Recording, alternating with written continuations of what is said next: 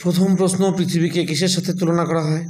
পৃথিবীকে একটি বড় চুম্বকের সাথে তুলনা করা হয়। মনে করা হয় যে কোনো চুম্বককে সুতো দিয়ে বেঁধে ঝুলিয়ে দিলে ওই চুম্বক পৃথিবীর উত্তর মেরুর দিকে চুম্বকের উত্তর মেরু এবং দক্ষিণ মেরুর দিকে দক্ষিণ মেরু থাকে। তাই ওই চুম্বকের উত্তর মেরুকে উত্তর সন্ধানী মেরু এবং দক্ষিণ মেরুকে দক্ষিণ সন্ধানী মেরু বলা হয়।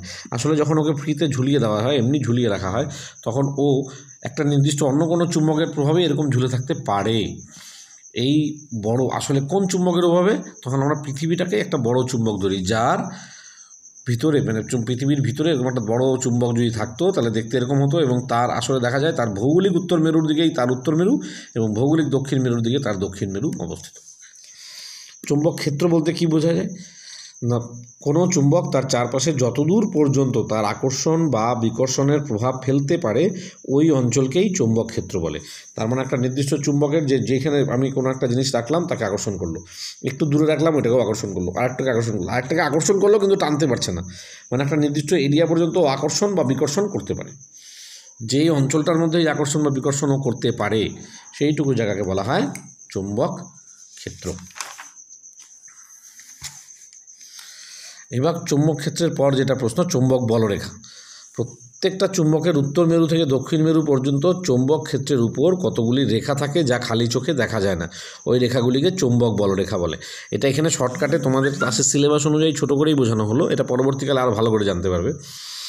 এবার এখান থেকে যদি দেখা যায় তখন দেখা যাবে যে এই একটা দণ্ডচুম্বক, এর উত্তর মেরু এখানে এন, দক্ষিণ মেরু সাউথ, তাই জন্য এস। এবার এই উত্তর মেরুর থেকে ছোট ছোট রেখা বেরিয়ে যাচ্ছে, যত কাছের রেখাগুলো হবে সেগুলোর বৃত্ত ছোট, আর যত দূরে যাবে তত বড় হবে। একই রকমভাবে উল্টো দিকেও দেখা যায়। আচ্ছা, এরপরের প্রশ্ন হচ্ছে পৃথিবীর চুম্বক বলরেখা কী কাজে ব্যবহৃত হয়? সাধারণত মানুষ এটার উপরে প্রভাবিত হয় বলে জানা নেই, তবে কিছু কিছু পশু পাখি আছে, যেমন পায়রা আছে, কচ্ছপ আছে, বিভিন্ন পরিযায়ী পাখি আছে, ওই বলরেখার সাহায্যেই নিজেদের বাসস্থানে ফিরে আসতে পারে। ওই জন্য ওরা অন্ধকারেও দিক ভুল হয় না। যখন ওরা ওই বলরেখার আন্দাজ করতে পারে তখন সেই বলরেখা অনুযায়ী ওরা নিজেদের বাড়িতে আবার ফিরে যেতে পারে। ওই চুম্বক বলরেখার একটি নিদর্শন লেখো।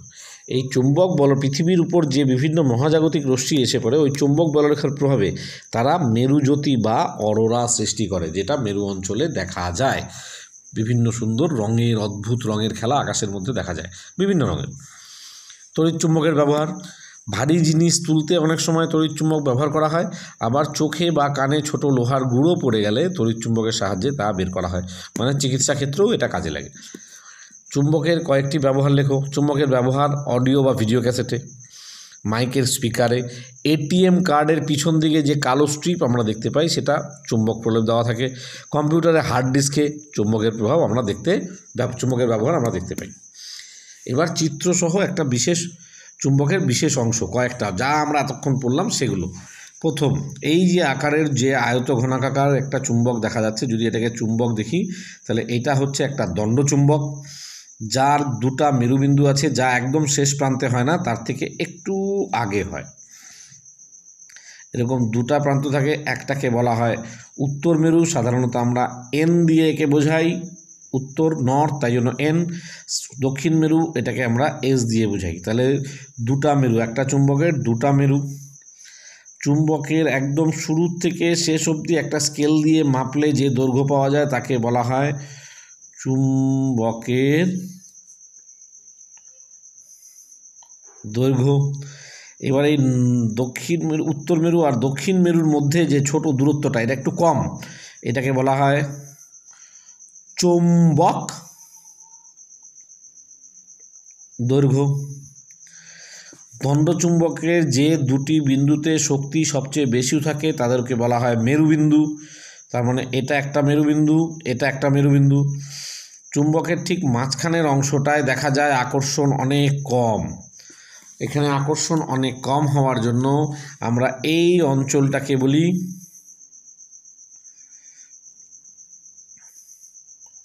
উদাসীন অঞ্চল। এই বিন্দুটাকে বলা হয় মেরুবিন্দু, এই বিন্দুটাকেও বলা হয় মেরুবিন্দু। যে উত্তর দিকে মুখ করে থাকে তাকে বলে উত্তর মেরু, যে দক্ষিণ দিকে মুখ করে থাকে তাকে বলে দক্ষিণ মেরু। এইবার এখানে একটা নির্দিষ্ট অঞ্চল পর্যন্ত এর আকর্ষণ বল কাজ করে। যেই অঞ্চলটা পর্যন্ত এই আকর্ষণ বল কাজ করে, বিকর্ষণ বল কাজ করে, তাকে বলা হয় চুম্বক ক্ষেত্র। যদি আমি দক্ষিণ মেরুর সামনে আরেকটা দণ্ডচুম্বক আনি, যার উত্তর মেরুটা সামনের দিকে আসছে, তাহলে ওরা কি করবে? আকর্ষণ করবে। তাহলে কি করবে? আকর্ষণ করবে। আবার একই রকমভাবে যদি ওই উত্তর মেরুটাকে আমি চুম্বকের উত্তর মেরুর সামনে আনি, তখনও কী করবে? ওকে ধাক্কা দেবে, মানে ওকে আকর্ষণ করবে না। সমমেরু আকর্ষণ করে আর বিষমমেরু আকর্ষণ করে আর সমমেরু বিকর্ষণ করে, ধাক্কা দেয়। এই হলো চুম্বক সম্বন্ধে সাধারণ কয়েকটা ধারণা, যা আমরা পরবর্তীকালে আর একটু বেশি করে পড়তে পারবো উঁচু ক্লাসে উঠলে। এখানের জন্য আজকে এইটুকুই। এখানে আমাদের চুম্বকের চ্যাপ্টারটা শেষ।